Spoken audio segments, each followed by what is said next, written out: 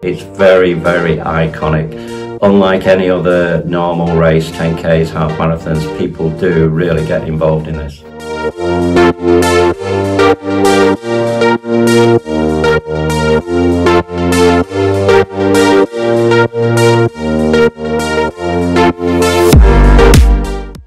My name is Graham Jackson. I'm the race director for the Tour of Tameside from the Running Bee Foundation. My name's Emma Marsh and I'm Chief Exec at Quest Media Network Limited. I did run the original tour and so, you know, I was so proud to not only bring it back but to be the race director to put this revival together and to see the appetite that people have got for it. It's very, very iconic. We're very proud to be putting on the event this year. We've been involved for a number of years now as a media partner. So it's a great privilege to take on the running of the event as well. We hope to be able to expand on previous years and make it just continue to make it a bigger and better event as we go along. The Tour of Tameside ran for 20 years. It started in 1981 and ran till millennium year in 2000. It was the brainchild of the local Olympian, Dr. Ron Hill, MBE, who sadly we lost just over a year ago. Back in those days, though, the format was totally different because it was actually 6 races in 7 days. So you ran on the Sunday, Monday, Tuesday, had a break on the Wednesday, and then came back Thursday, Friday, and finished on the Saturday. That equated to a double marathon in a week over different distances and terrains throughout the week. We brought it back and revived it in 2015.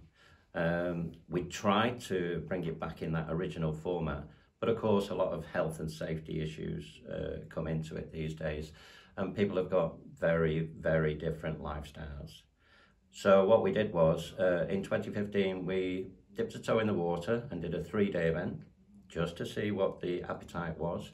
People loved it, and so we increased it the following year to the current format, which is 4 days. I enjoy running the tour because of the community that's there.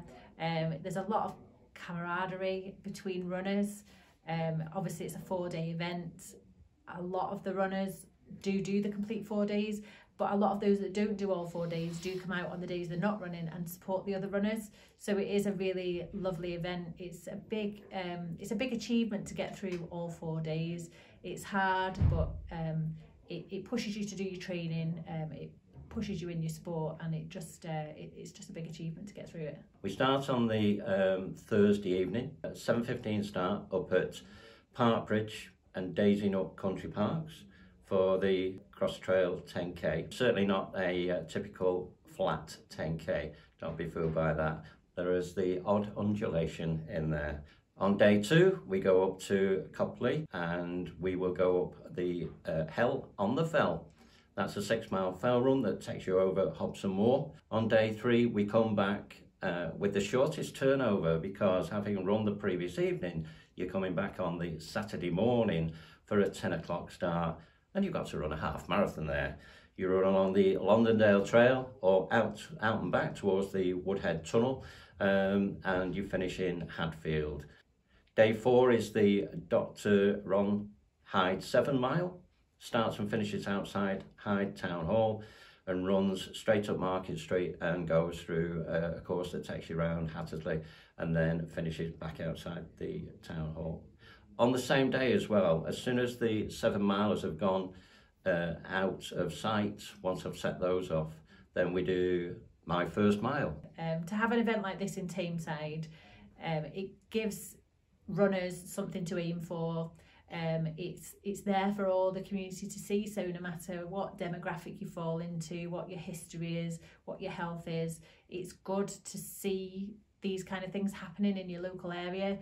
It's good for local club runners. It's clear that it's not just for elite runners, because we do get a lot of club runners coming to run. We get a lot of people doing their first half marathon, first 10K. So it just sets a good example of fitness across Tameside. Obviously there's the link with Ron Hill as well, and him being from Hyde. So it's important to have it in Tameside so that it gives people a local event to support, whether they take part, whether they volunteer, or whether they just come along and spectate. For Quest Media Network, we like to support local events, no matter what that is, whether it's sport, amateur dramatics, local schools, local businesses. It's important that we embed ourselves in all areas of the community, particularly on the radio side of things. It's important that we serve the community no matter what race, what religion. It's important that we show that we've got an interest in all areas of the community and can support people in what they want to do in the community. Having been a runner, and you see the camaraderie that goes on within the community of runners anyway, and you're running against the same people day in, day out, so it's like, oh, I beat you last night, or you're going to beat me tonight, because you've got all different strengths and weaknesses. But the actual community, and seeing the response from the community, and you see the same faces coming back and back, you know. Some real old timers coming back who like 60s and 70s who ran it back in the day. So that is so iconic, and that just sums up this event. At the Tour this year, I'd like to see a lot of first-time runners. I'd like to see a lot of people doing their first half or their first 10K or whatever it is that stretches them, or maybe that might be their first mile. I'd like to see families together at the Tour taking part. Maybe mum's running it, dad's watching it, mum's doing half, dad's doing half, kids are coming along to watch, kids are getting involved in my first mile. Just to see everybody having a good time and enjoying the sport, enjoying taking part in a health and fitness event. Taking away some good information as well, maybe. Absolutely go for it. Definitely take on the Tour this year. You've got just short of 6 months now to get trained. If you can't do the full Tour, pick a race and aim for that.